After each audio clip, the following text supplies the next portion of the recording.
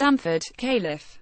Bryce Love ran out of Christian McCaffrey's shadow the same way he sprinted away from opposing defenses, with breathtaking speed that has carried him to New York as a Heisman Trophy finalist. After spending 2 years as an understudy, Love applied the lessons he learned watching McCaffrey set records and put his own spin on it in a just as spectacular in its own way as McCaffrey was on the way to a Heisman runner-up finish in 2015. "I was always in awe by a lot of things that he was doing," Love said. "Obviously, being the caliber of player he was, it was good to sit back and learn the little things from him. How he approached everything, how he attacked everything was really amazing. How he prepared week in and week out. I was lucky to see the things he could do. I was lucky to learn from him." Article continues below. Love delivered his own awe-inspiring performances for Stanford to earn a trip to New York as a Heisman finalist alongside Oklahoma quarterback Baker Mayfield and last year's winner, quarterback Lamar Jackson of Louisville. Love established himself as a candidate early by rushing for 564 yards in back-to-back wins over UCLA and Arizona State. He kept adding to those numbers and leads all Power 5 running backs in yards rushing 1,973, yards per carry 8.3, and 100-yard games 11, and also set an FBS record with 12 runs of at least 50 yards. "It's awesome to have somebody back there who will take advantage of the little creases that you give him and be able to do something special with the ball," offensive lineman A.T. Hall said. About the only thing that managed to slow Love down was a sprained ankle suffered October 14 against Oregon that hampered him the rest of the.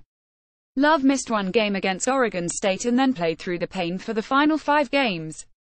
He still topped the 100-yard mark in his final 4 contests, including 3 against teams that finished the regular in the top 15 of the AP poll, and helped the Cardinal make the Pac-12 title game where they lost to USC.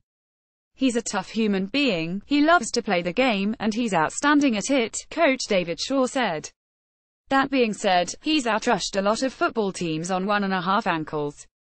That's a combination of ability, toughness, heart, character, all those things rolled into one, and I have so much respect for who he is as a man as well as what he is as a football player."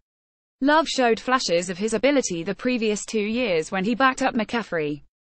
He had just 163 offensive touches his first 2s, but averaged 7.2 yards per carry and scored 7 touchdowns, all but one of them on plays that went at least 45 yards.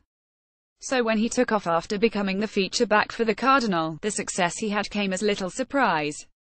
"There's just an explosiveness you noticed from day one," said 49ers defensive lineman Solomon Thomas, who was at Stanford for Love's first 2s. "You could see how quick he was and how fast he was. His speed is ridiculous. No one has speed like that. He has put it all together and the way he puts that first juke on someone is just awesome. That speed has always been there." Love set several USA track field age group records while growing up in North Carolina and earned the nickname Baby Bolt in comparison to Olympic sprinter Usain Bolt. That speed caught Stanford's attention and he decided to come to the farm where he could play football as well as pursue his other goal of being a pediatrician as a human biology major who likes to spend his time away from football in a STECHL lab alongside Ph.D. candidates. "I put my arm around this guy and put him up in front of anybody, not to mention what he does academically," Shaw said. "You know, the guys that we have here, I'm so proud of all of them, in particular Bryce, to being that young man that you want college football to be about and you want to point to and say, to my 2 young sons that I have and say, be like him." More app college football www.collegefootball.app.org and www.twitter.com app top 25.